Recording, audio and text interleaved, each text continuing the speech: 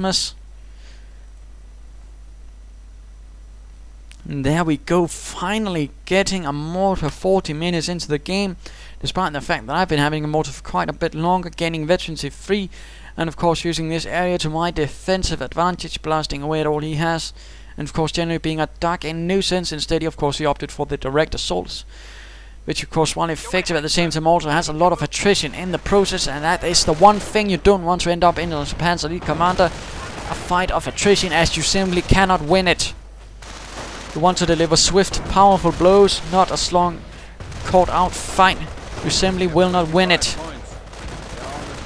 Riflemen holding the line, and mortar rounds continuing to land in amongst, clearing out another Fallschirmjäger team. There we go, finally the mortar arriving. And let us return to me. Going for a tank depot, apparently feeling that perhaps now some sort of armor, perhaps to at least sneak about, would be nice. Of course, out here in the west, where of course the Flak 36 cannot hit. But mortar half-track inching forwards ever closer. And finally dropping down some munitions on my positions. While the Panzer Grenadiers, of course, are continually exposed to mortar fire themselves. And of course the mortar half-track is swiftly forced to retreat. Of course, we are seeing some incendiary rounds landing here. Not very good for my infantry though. Mortar half-track though will have to get out of there for the time being. Same will my veterancy 3 riflemen, since they don't like fire so much. Tank depot is ready though. Fallschirmjägers desperately trying to get close. Strafing run moving in, but landing a bit short, I fear. Riflemen though take care of that, and of course the mortar nearby will certainly also be holding grin. In fact, a grenade goes off, killing the Fallschirmjäger team most swiftly. Now we are finally seeing a bit of counter mortar fire on my own mortar. Of course the mortar at veterancy 2, I do believe, gains some bonuses against other damage. Of that of course is nice, and it just moves slightly to the right. Wirbelwind not looking happy either. And anti-tank gun setting up in a nice position right at this mortar half-track. But for some reason the crew does seem a bit drunk, hitting instead the building right next to it. But there you go, next shot actually connects with the mortar half-track. And final point is captured. Mortar half-track is blown apart. Mortar rounds continue.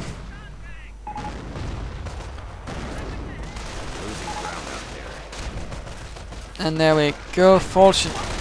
1 point left, and there you go.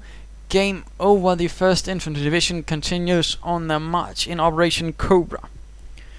So what can we learn from this? Well, of course, going for some sort of armor rush can certainly be effective, as we saw here.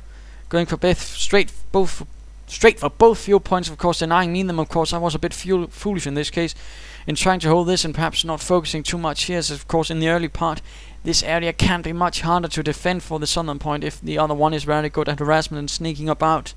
I should have rather have focused on one point and then done my best to hold it.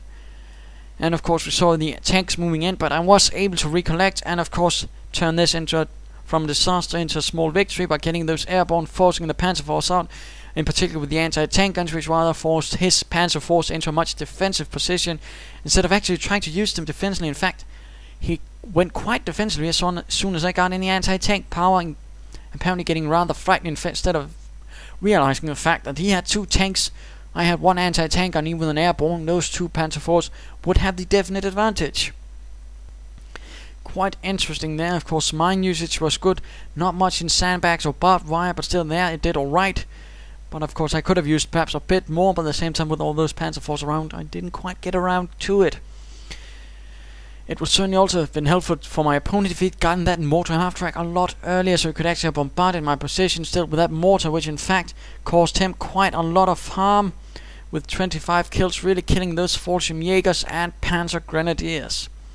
So there you go. I hope you enjoyed this match. If you did, why not subscribe or tell your friends, and if you didn't, well, why not send a replay of your own. And this is ImperialDane saying, if you're the Panzer Elite, do not get into a fight of attrition. You will lose. Cheers.